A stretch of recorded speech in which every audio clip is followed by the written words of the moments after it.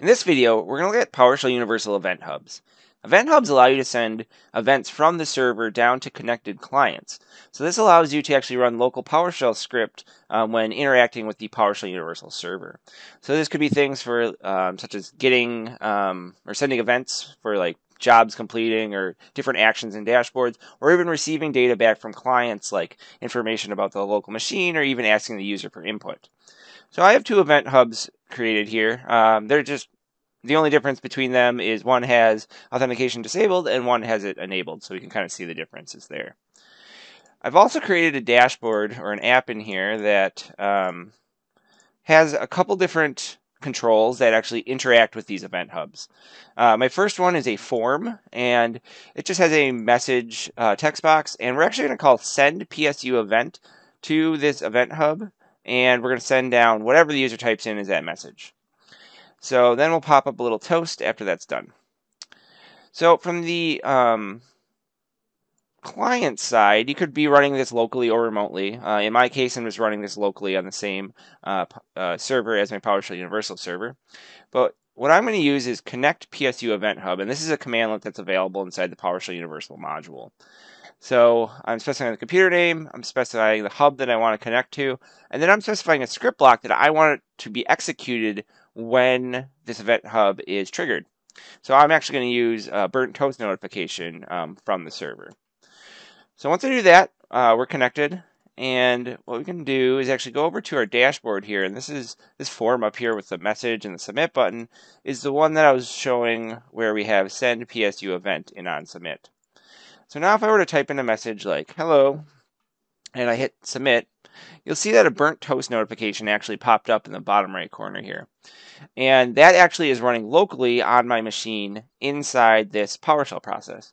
So as you can imagine, this could be running on a remote server, or you could have a bunch of clients connected to this hub and then broadcast that out to all the clients.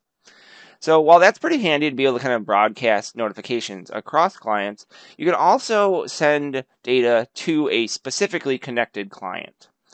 So I have another example here where I'm going to be using the authenticated or secure hub in this case, and I'm going to specify an app token to connect to that hub. If I don't specify that app token, I'm not going to be able to connect because I need a valid token to do so.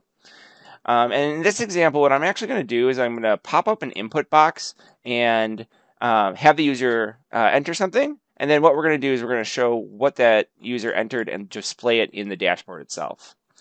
So the way this works for sending an event to a specific client is you need to know the client ID. And we can use get PSU event hub connection to find all the different connections and find that connection ID to pass to send PSU event.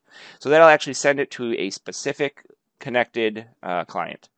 So I'm actually going to run this inside here so that I can connect my event hub. So now you can see I connected my event hub. And if I actually go to this secure hub or the event hubs page, I can click connections, and what you'll see here is we have a couple of different connections that are currently active. So it actually has a historical list of all the connections. You can see the ones without usernames are the connections where I was connected to event hub, and it kind of provides what node you were connected to and that kind of thing, and then when you connected and when you disconnected. The other connection you'll notice is this admin connection here, and it knows my username because I passed in that app token. And I'm connected to the secure hub, and you can see that there's no disconnected date, so it's currently connected. So what I want to do then inside my app here is call get PSU event hub connection, and that's going to return those connections we just saw. And I'm just going to get the last admin connection. So you can use other criteria like, if it has a disconnected date and that kind of thing. But in this case, I'm just going to get the last admin connection. And then I'm going to pass that to send PSU event with the connection ID. So let's take a look at how that works. So now if I click ask, you'll see that this message box or input box has popped up locally. And that's actually coming from this PowerShell process here that I use to connect PSU Event Hub. Again, this could be a remote server somewhere. It doesn't have to be local to this machine. And I can actually interact with this. So now I could say hello from my computer.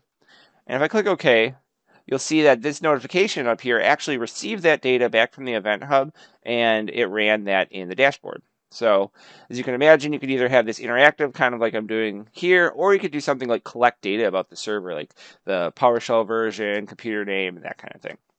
So in this video, we looked at how to work with event hubs in PowerShell Universal.